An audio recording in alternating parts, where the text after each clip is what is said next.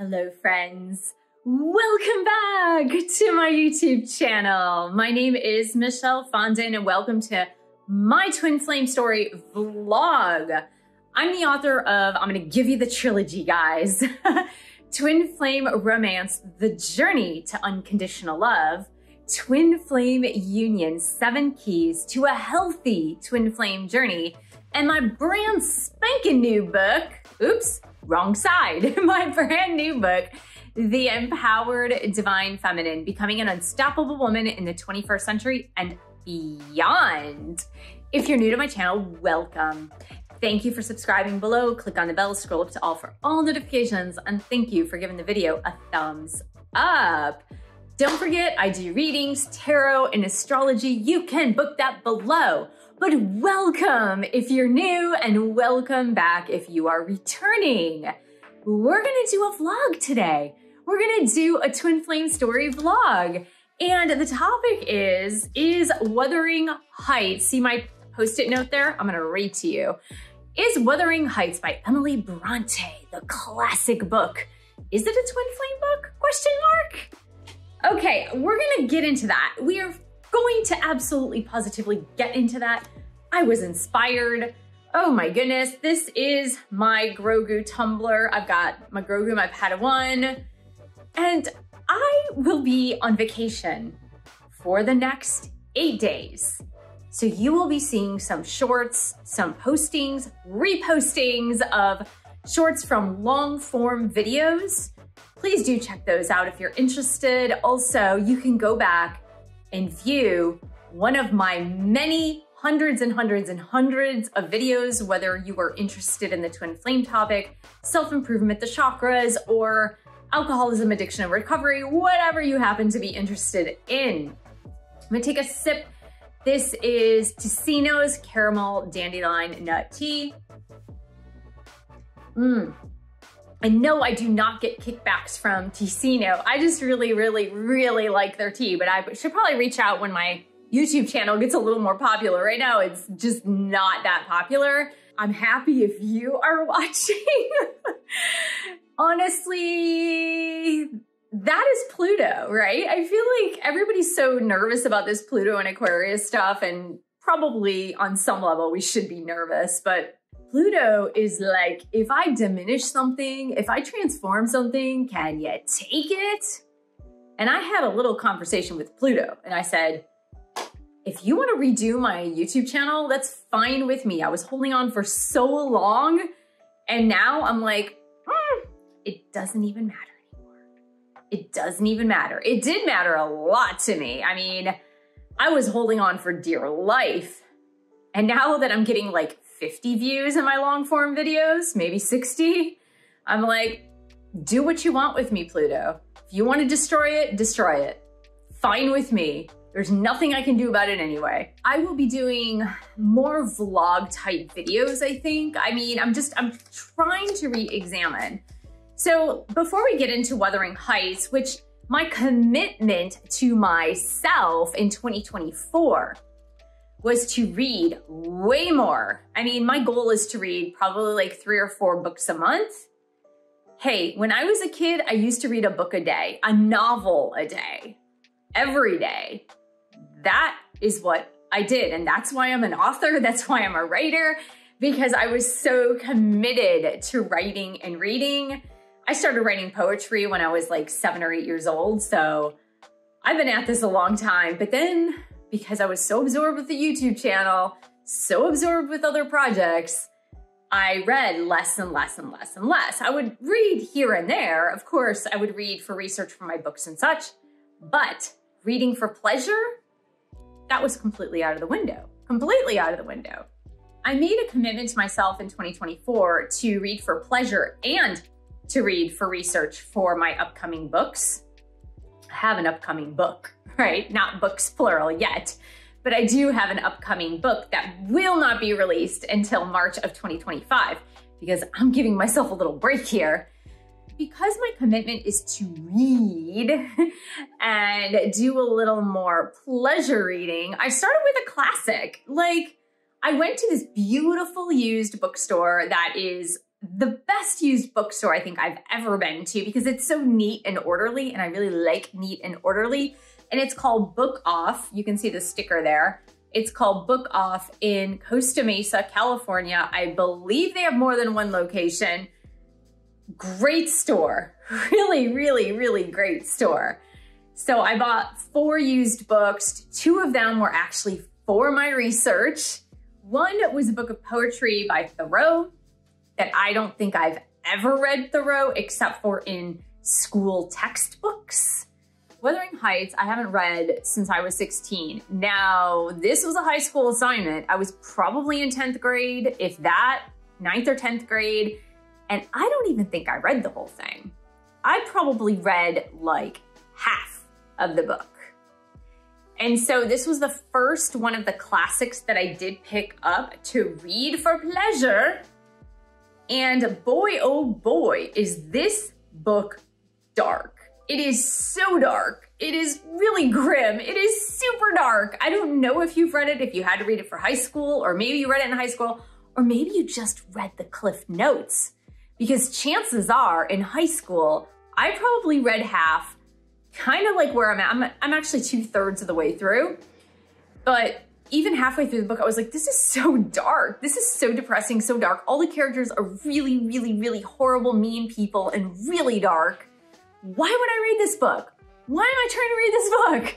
And if that was the same me in high school that had the same impression of Wuthering Heights, I probably opted for the Cliff Notes version to take the test. Because, again, I am rereading this and I'm like, are there any characters worth saving? They're all kind of crap characters except for the maid. Her name is Ellen. I don't think that's her. It's maybe Nellie. I don't know. Anyway, most of the characters are just crap. They are so mean and awful to each other. But there are a couple things worth noting here, and one took me by surprise. It took me by total surprise because Wuthering Heights, you guys, is a twin flame novel. It is 100% a bona fide twin flame novel. This is insane. I had no idea whatsoever. So even in reflecting backward in time to the time I was 16 and reading Wuthering Heights, certainly it appeared to be like a love triangle type book. A lot of tragedy, I remember, but I didn't remember it being anything particularly out of the ordinary, if you will.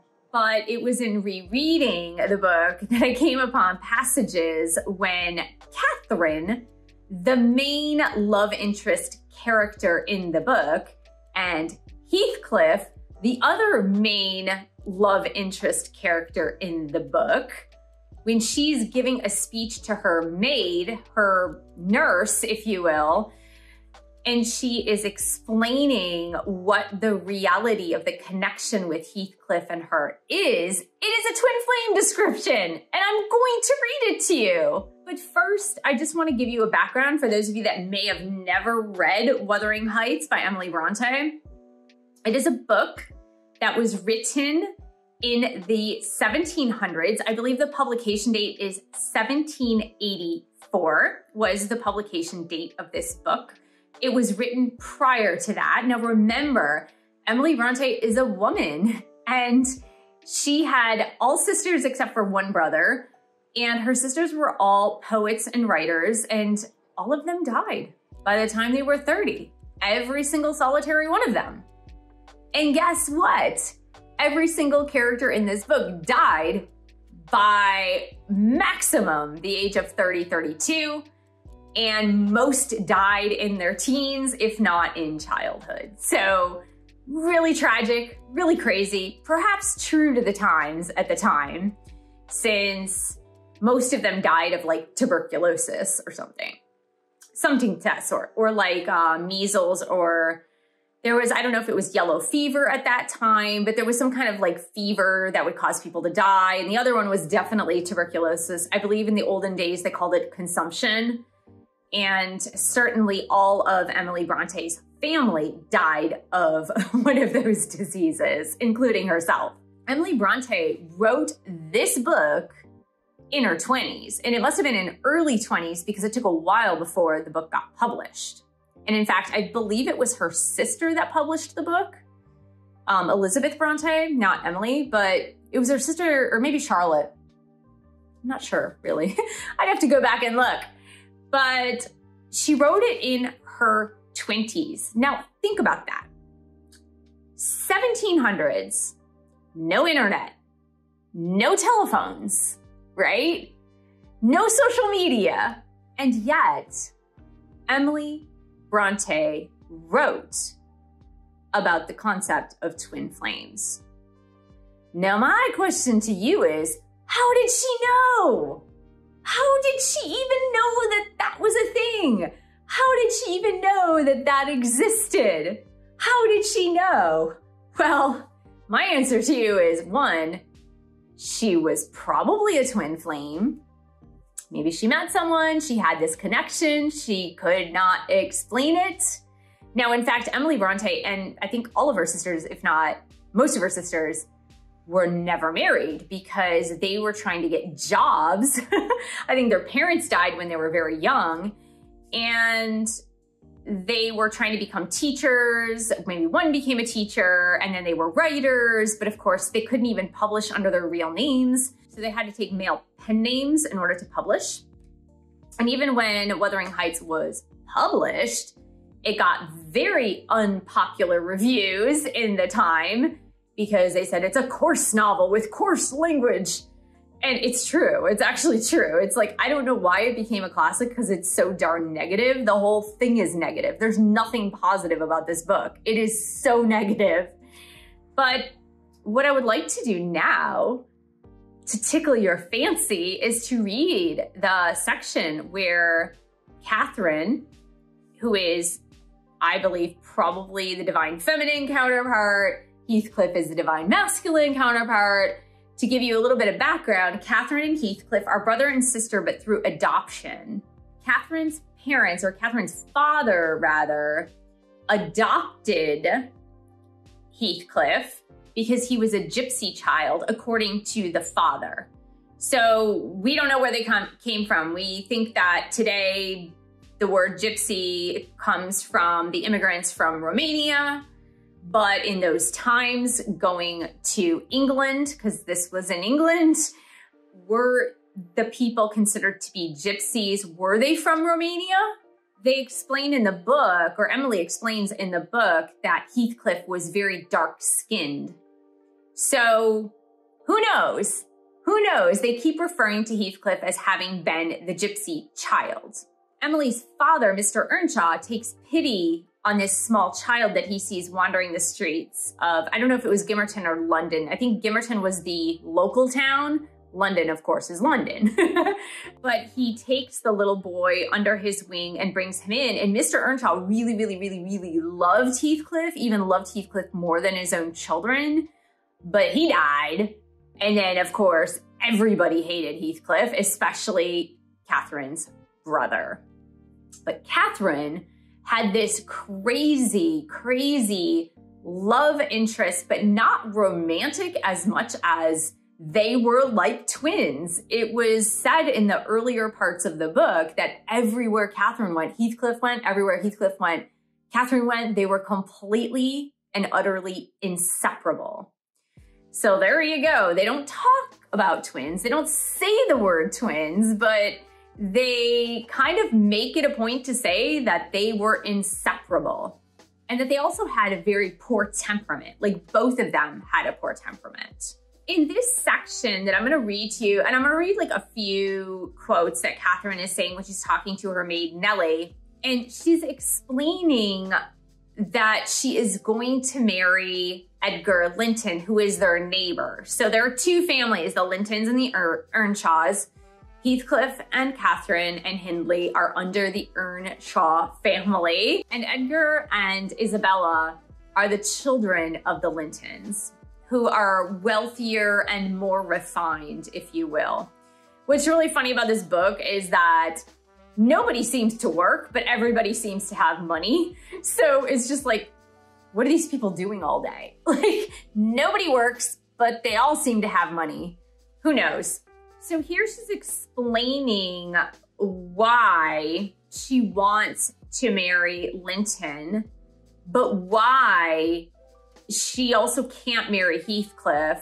Now, remember, there's no blood relation between Catherine and Heathcliff because Mr. Earnshaw adopted Heathcliff or took him under his wing. So this is Catherine like explaining to Nellie the maid why she really shouldn't marry Linton and why she isn't going to marry Heathcliff. So she says, I've no more business to marry Edgar Linton than I have to be in heaven.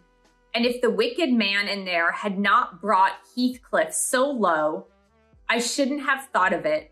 It would degrade me to marry Heathcliff now, so he shall never know how I love him. And that, not because he's handsome, Nellie, but because he's more myself than I am. Okay, twin flame, right? He is more myself than I am. Whatever our souls are made of, his and mine are the same. Now, I've heard this quote in modern movies, but I never knew it was a Wuthering Heights quote. I'm gonna repeat that. Whatever our souls are made of, his and mine are the same. Twin flame! Okay, that's crazy. She's explaining this over and over to her maid, but her maid is like, don't talk to me of this. Like, I don't understand this. So then she continues on and she said, every Linton on the face of the earth might melt into nothing before I could consent to forsake Heathcliff.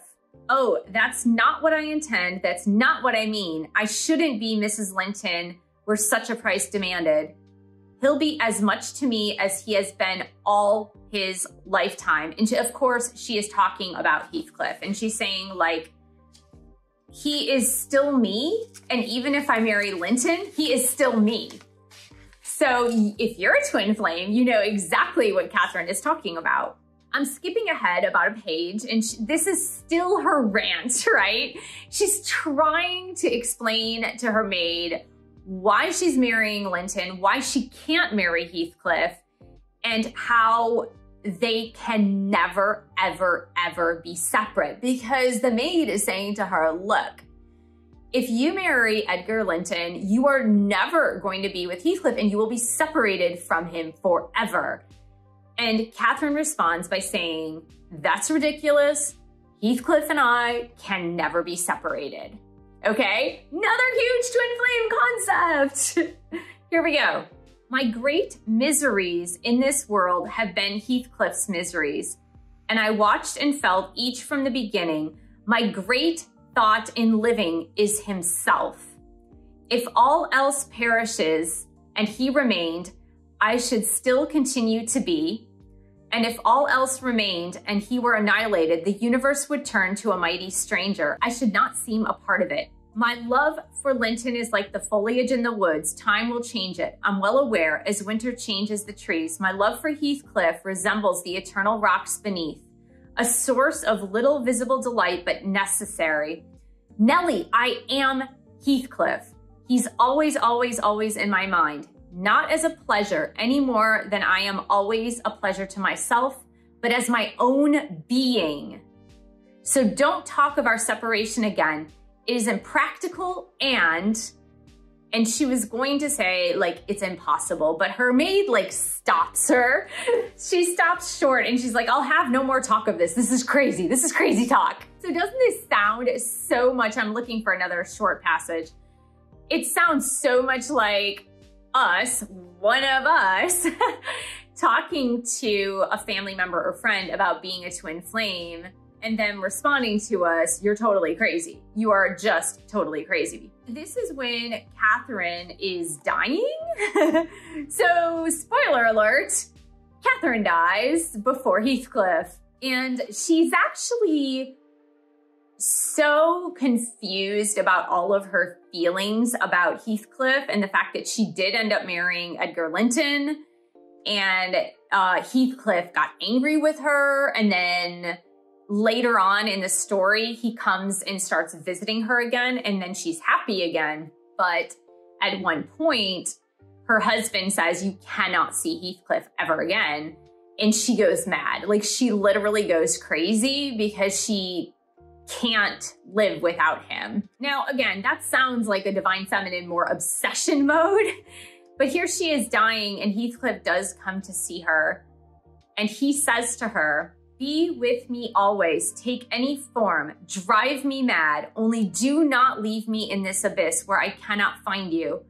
Oh God, it is unutterable. I cannot live without my life." Again, Heathcliff is referring to her as his life, his soul. I cannot live without my soul. I believe later in the story, just because I read the annotations, this book has like annotated versions of other writers that comment on the story, the classic. And I believe later in the story, Catherine's ghost does come back to Heathcliff. But there are some interesting points where when she has a fever, when she is not well, there are points at which she's hearing Heathcliff's voice, even though he's not there. So that is like super interesting too, when we talk about twin flame telepathy, right? But it's interesting, even though the darkness of the story is like terribly dark, it's so crazy dark, it still explains the twin flame connection, because both parties, both Heathcliff and Catherine, they have this push-pull, runner-chaser dynamic. And they have this dynamic that they like love each other to death, but they also can't stand to be around each other because of the intensity of the passion, the intensity of the need to be together. The other thing that both of them say is like, "You are my soul." Like, you are my soul, and I cannot live without my soul. And so it's just like super fascinating to me. Like, when I realized that one passage where she was talking about the fact that her and Heathcliff could never be separated because she is him and he is her, my jaw dropped, because I was like, what? Like, what? Emilie Bronte in the 1700s wrote about twin flames. Now, I know poets in the past, like the poet Rumi, wrote about twin flames, but he was really writing about a relationship with God. Like, a lot of people look at his poetry and they're like, oh, that's definitely a twin flame thing, where it well may be. But most of Rumi's poetry, which was ecstatic poetry, most of his poetry speaks about God and like him seeing God and the relationship with God. And so he refers to God as like my beloved, right? And so it does sound very twin flamey, but this is like a direct fiction story, a story of fiction written in the 1700s about twin flames from a very, very, very, very twin flame perspective. For me, this is like quadruple validation that the reality of twin flames is not a collective delusion, okay? Twin flames are not a collective delusion. It is real. It is as real as this book that I am holding. It is real as the words that are written in the book. It is crazily real. And I knew this. It's just sometimes you get slapped in the face with it again and again. And in fact, I realized I'm recording this on my twin flame's birthday. Total coincidence? Or not a coincidence? Really weird. I did not plan this. I'm going on vacation. I'll be away for 8 days. So I just wanted to record this video for you because as I've been reading through this book, I was like, this is too crazy. It's too crazy that a girl, Emilie Bronte, a girl, not a woman, a girl, who really did not travel the world. She didn't. In fact, I believe they sent her away to school, but she did not like it. She stayed for like 2 months and then moved back home. So she was not a worldly woman. Emilie Bronte was not a woman who traveled in the 1700s. She sat and read books and wrote poetry and wrote stories. That's pretty much all she did. And she wrote about twin flames and died at age 30. Like, what?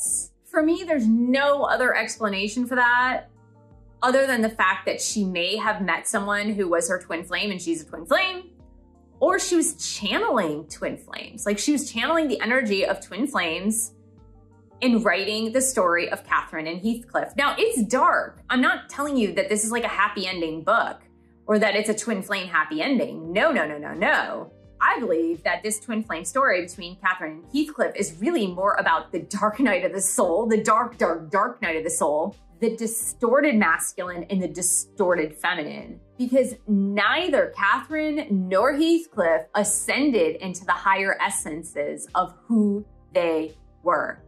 Neither one of them did.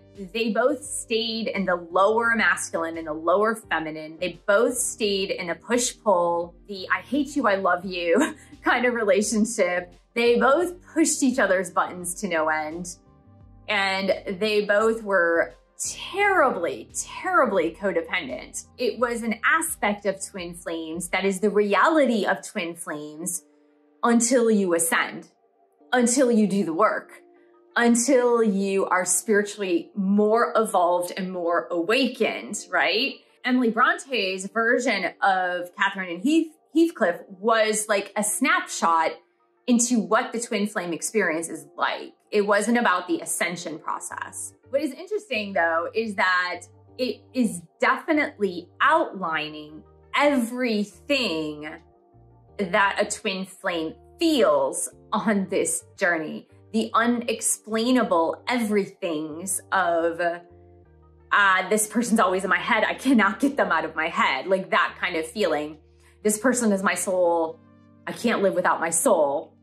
Why is my soul also in their body? That makes no sense to me. Yeah, I mean, it shook me up a lot in reading that. I don't even know if I'll finish the book. It's so dark. It is so dark and so horrid and terrible. All the characters are terrible, terrible, terrible, terrible people. Just awful people. Pretty much every last one of them. Just awful, awful, awful people. I mean, they mistreat animals, they mistreat each other. It's awful. If you are a twin flame and you're stuck in the terrible phase of obsession, feeling hopeless, do check out these two bookaroonies because they can really help you, and it does help to support the channel.